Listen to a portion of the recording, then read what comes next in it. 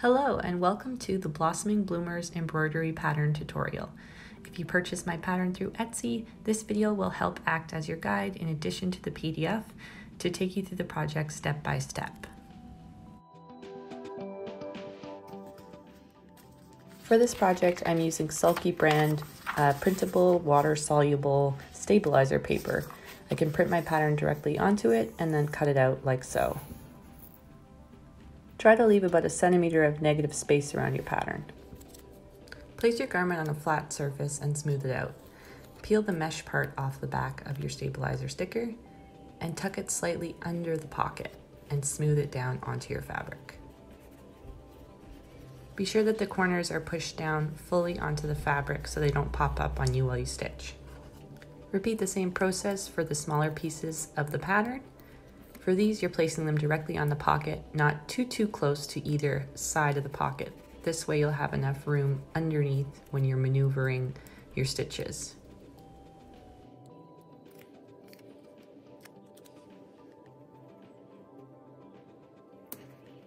And once again, be sure everything is nice and smooth down to the fabric. Once you've done that, flip your garment around and make sure the fly is opened up. This will give you more maneuverability at the waist. The first color we're working with is DMC 3362. You'll use 1 strand of floss doubled over, tie a double knot. Coming up from underneath the fabric on our furthest plant here, start at the base of the stem and be sure not to go through the pocket on your way up. You're going to be stitching this first stem using back stitch. So make a stitch and then come back up through the fabric about a stitch length ahead. And then you're going to be coming back down through the tail end of your previous stitch, just like this. Repeat this process until you've filled in the full stem.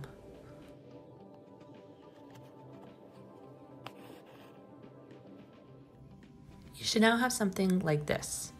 Next, we're going to do the leaves. We're going to use straight stitch or satin stitch to fill in the leaves. So we're just coming up and then filling in the stitch length of the leaf, like so. And you're going to do this about 3 times until the entire shape of the leaf is filled in.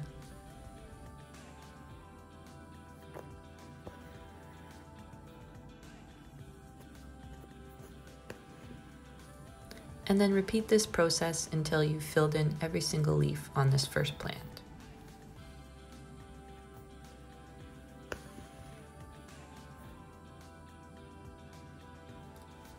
If you run out of floss or you finished working with a particular floss color, make sure to leave yourself enough room on the back side so that you can tie a secure double knot, like so.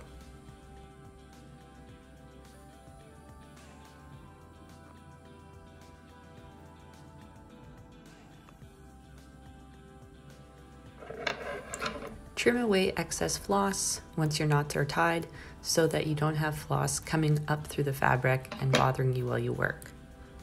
You should now have something that looks like this. We're going to repeat that same process on the pocket here, and I'll show you how to do that. The process for stitching on the pocket is exactly the same, it's just a more confined space to work with. So once again, you're coming up through the underside of just the pocket, and you're going to use back stitch to fill in the stems.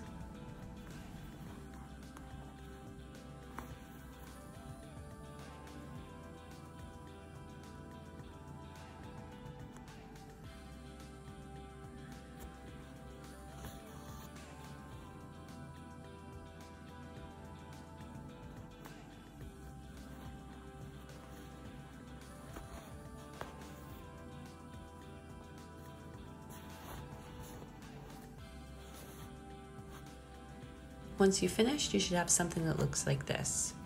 At this point, you may have noticed that the little corners are popping up a bit. Just smooth them down as you go. Next, you'll be using DMC 311. You'll use 1 strand of floss doubled over again with a double knot.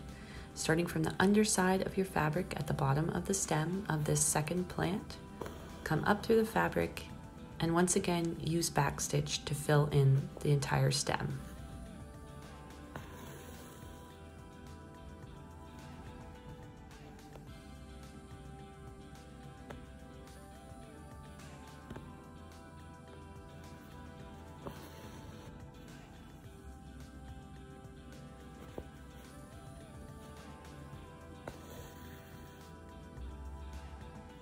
Repeat the same process using backstitch for this little plant on the pocket. Next, you'll be using DMC 436. This time you'll use 3 strands of floss doubled over and tied in a double knot. You're going to be filling in the flowers on this second plant using little V stitches. So this is just straight stitch. You're coming up through the bottom of the fabric at the top of one of the petals and filling in the length of the petal, like so. And then coming back up at the top of the conjoining petal and making that V shape.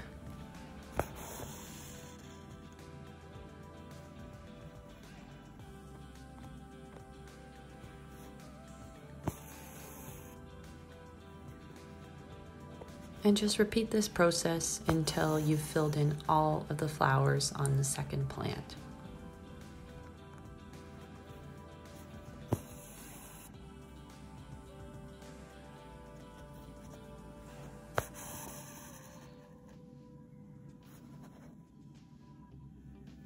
Next, you'll be using DMC 3053 to fill in the stems and leaves on these other plants. You're going to be using backstitch again for the stems, and you'll use satin stitch for the leaves. Once again, you'll just use 1 strand of floss doubled over and tied in a double knot. You'll now have something that looks like this. Next, we're going to do the daisy petals, and for this we'll use DMC Blanc. We're going to use all 6 strands of floss doubled over and tied in a knot. Come up through the underside of the fabric at the end of one of the petals and use straight stitch to fill in the petal.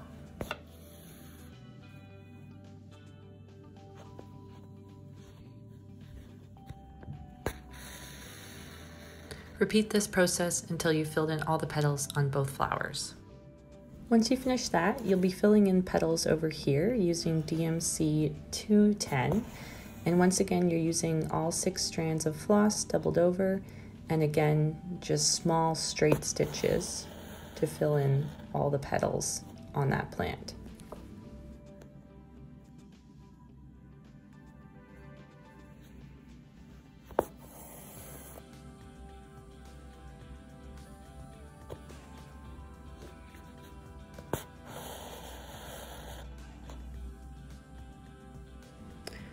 Next, you're going to use the same color floss, so DMC 210, to fill in the little petals over here on the pocket. I'm only using 3 strands doubled over here, and coming up through the underside, being careful not to go through 2 layers of fabric. You're coming up, and you're just going to stitch in little V shapes using straight stitch and work your way up the plant.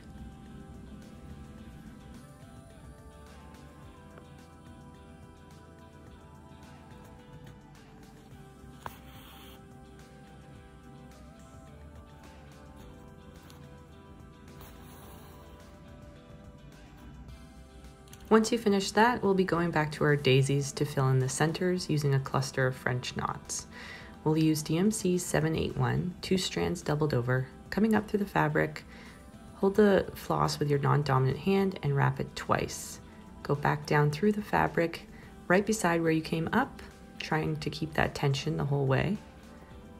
Push your needle through, and then pull it from the underside slowly. This is probably the most difficult stitch that you'll do in this project. It does take a little bit of practice, so I would recommend, if you're having trouble, watching some YouTube videos, tutorials about how to do it, or practicing on a separate hoop. For each daisy, you'll want to do about 3 or 4 French knots, or just keep going until it looks nice and full and even. Next, we're going to do the snapdragons.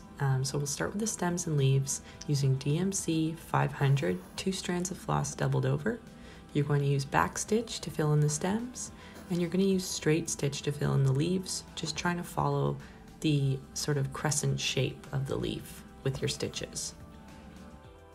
Once you finish with the stems and leaves, you can start on the petals. You'll use DMC 519, 6 strands doubled over.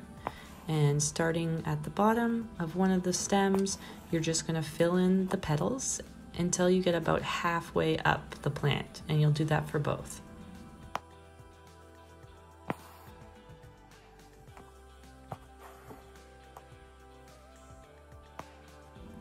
Once you've made it about halfway up the snapdragons, you're going to switch to DMC 747 and complete the rest. Our final flower is our poppy. We're going to use DMC 311 or 3011 and use 2 strands of floss doubled over and back stitch to work our way up the stems, and then we'll use our straight or satin stitch to fill in the leaves.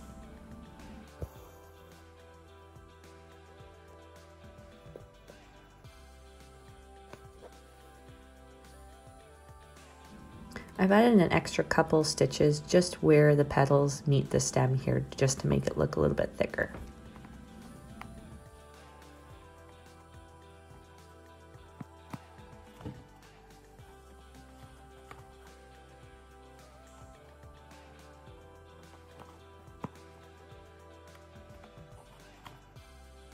For the petals, I'll be using DMC 3722, 1 strand of floss doubled over.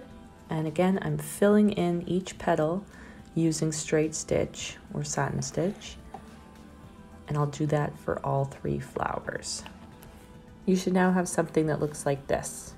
Next, you're going to use DMC 3859, 1 strand of floss doubled over, just to add a couple little accent lines on each petal. So I'm just going to do about 3 of them, and I'll just do them on the front 2 petals of each flower. Lastly, to complete these poppies, I'm just going to fill in the centers using a couple straight stitches, and I'm using DMC 08, 2 strands doubled over, just filling in whatever is visible so there are no gaps. For the 2 little buzzing bees, we're going to use DMC 3820, 2 strands doubled over to fill in every other line on the bodies. And then we'll use DMC 310 to fill in the rest. And again, we're just using straight stitch here and a couple extra to fill in the head. For the wings, we'll use DMC 747, 6 strands, and you're just going to do 2 straight stitches to complete the wings.